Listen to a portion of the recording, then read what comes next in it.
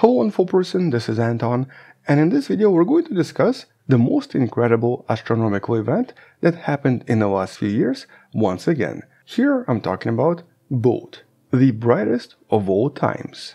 The extremely bright and very powerful gamma ray burst that was detected on October 9th of 2022 by various gamma ray and X-ray telescopes.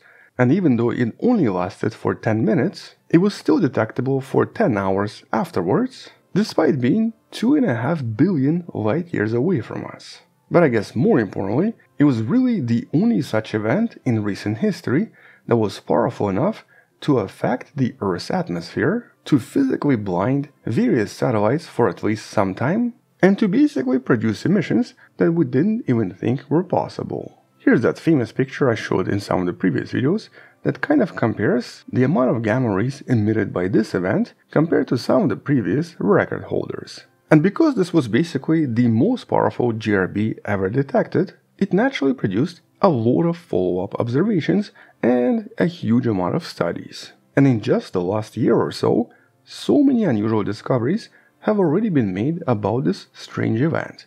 You can obviously find some of them in the description below, but today we're going to discuss one of the biggest ones so far. And one that even the astronomers were super shocked to find out about, because it basically didn't really make sense at first.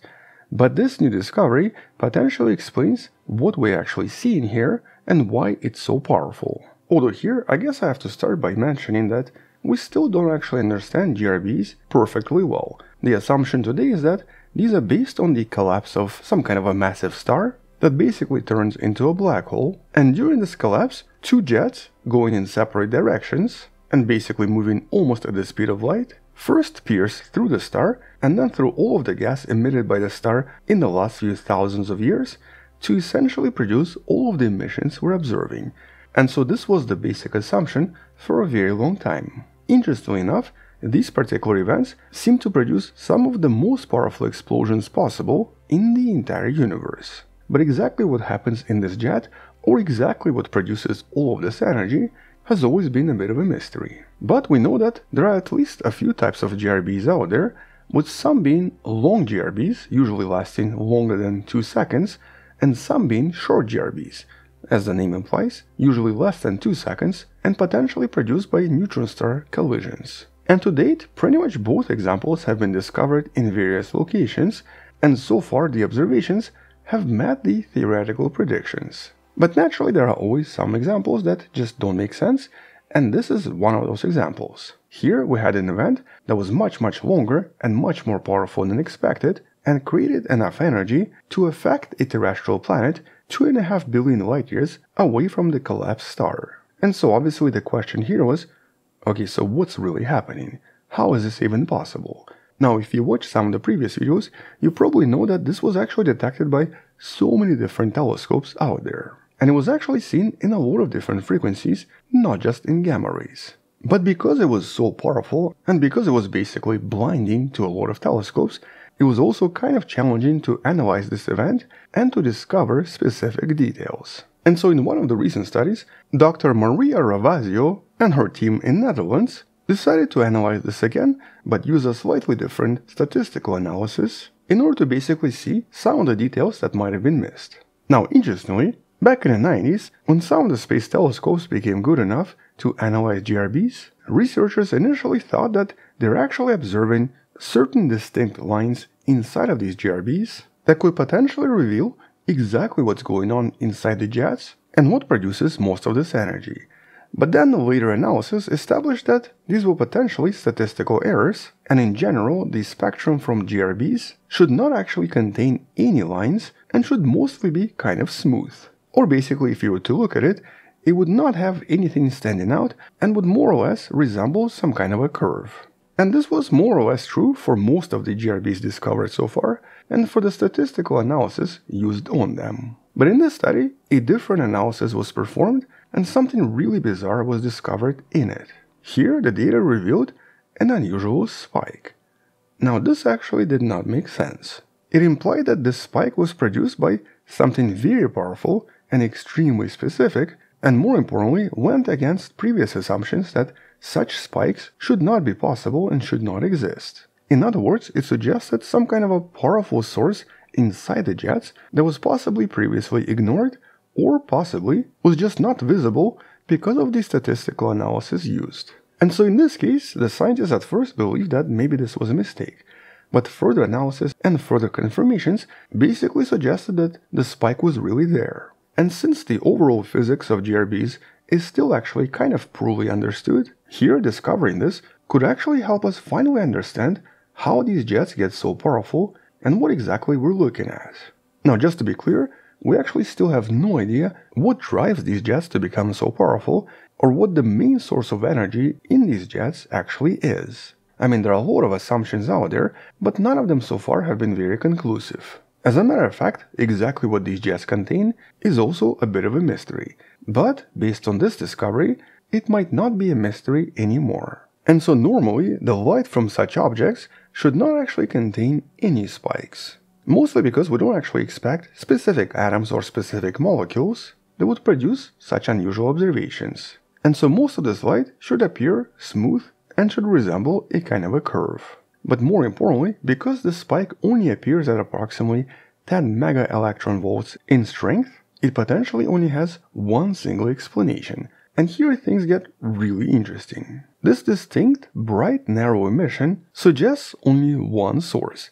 And because it's so compact and so powerful, it suggests it has to be something super extreme, such as, for example, matter and antimatter, which seems to be exactly what's happening here. So it turns out that when you have an electron and a positron annihilating together, they'll usually produce a gamma ray of an extremely specific energy.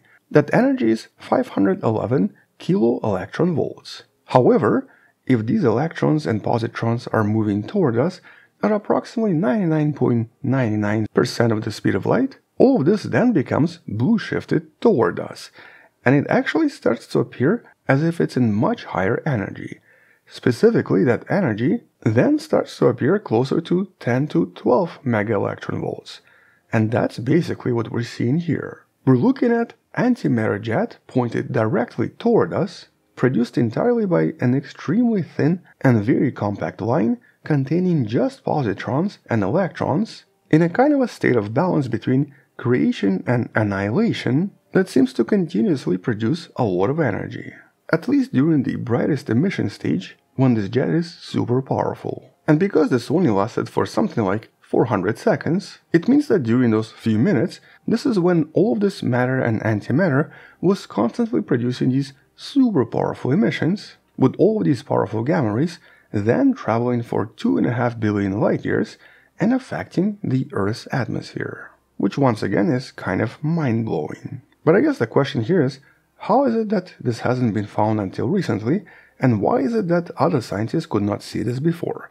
Well, as mentioned, it's because they actually used a kind of a standardized statistical analysis, where the actual gamma ray bursts are not expected to have lines, and so any potential lines are smoothed over in order to form a very gentle curve. But because of this discovery, it potentially suggests that a lot of other similar events could have been missed before, and the previous assumption that GRBs don't usually have lines was clearly incorrect.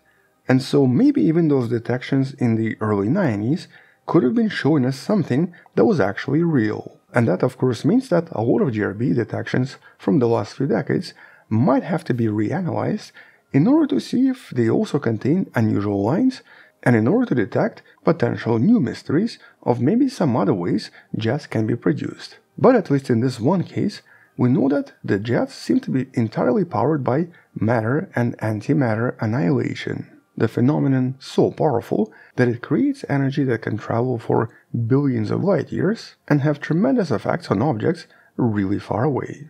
And so because this was such an unusual and such a surprising discovery, and the discovery that was only made just a few days ago, it means that in the next few years we'll probably be making even more unusual discoveries in regards to these strange, powerful events, maybe even finally solving their mystery once and for all. And so right now there is a really high chance that more similar lines are going to be discovered in a lot of other GRBs, but in those cases they might not be as prominent because they're just not as bright. As a matter of fact, the only reason this is so easily visible is because it was so powerful. But these electron-positron pair annihilations should technically be visible in other GRBs as well. And so once the scientists discover something else about this event, or potentially discover something else super exciting about other GRBs, we'll come back and talk more about this in some of the future videos. Until then, check out more videos about this event in the videos in the description. Thank you for watching, subscribe, share this with someone who loves learning about space and sciences, come back tomorrow to learn something else, support this channel on Patreon by joining channel membership or by buying the Wonderful Person t-shirt you can find in the description. Stay wonderful, I'll see you tomorrow, and as always, bye bye.